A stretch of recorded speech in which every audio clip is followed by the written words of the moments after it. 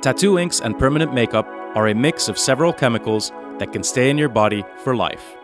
1 in 4 Europeans have them, yet little is known about the consequences of using these chemicals in tattoo inks and permanent makeup. There are possible infections related to the lack of hygiene. The second problem that we have is a so-called tattoo allergy, which means that one color of the tattoo becomes inflamed.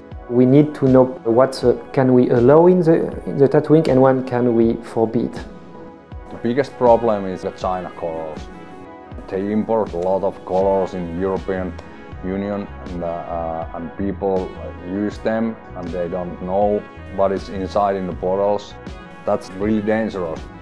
In Europe we have laboratories that are testing the inks. They have a list of products which are forbidden. If any of these forbidden product is present, the ink is immediately withdrawn from the market. Every tattoo artist wants to do the best tattoos, and if you're using good colors, you get the good quality in the tattoos also. Since little is known about the effects of the substances in tattoo inks, the European Chemicals Agency has assessed the risks and examined the need for EU-wide restrictions on their use. ECHA's proposal covers about 4,000 substances. These substances are covered in other legislations where they're banned for use on the skin, and of course then we don't want them to be injected under the skin. We considered how much it will cost the tattoo industry and society as a whole to comply, and whether these costs can be balanced out with positive effects to our health. In the EU, 7 out of the 28 member states have national legislation on tattoo inks.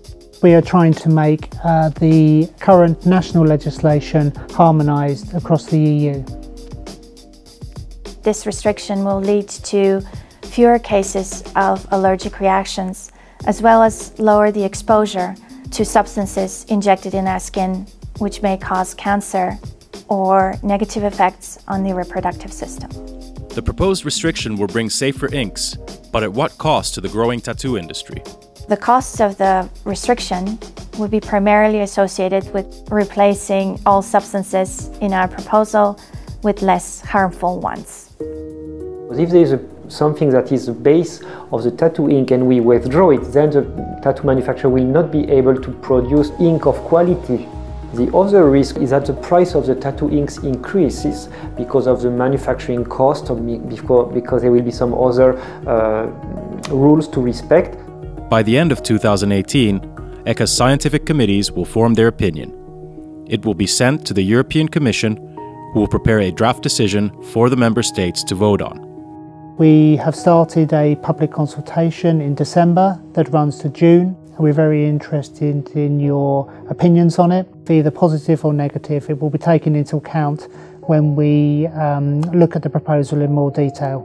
You can join the public consultation and find more information at echa.europa.eu.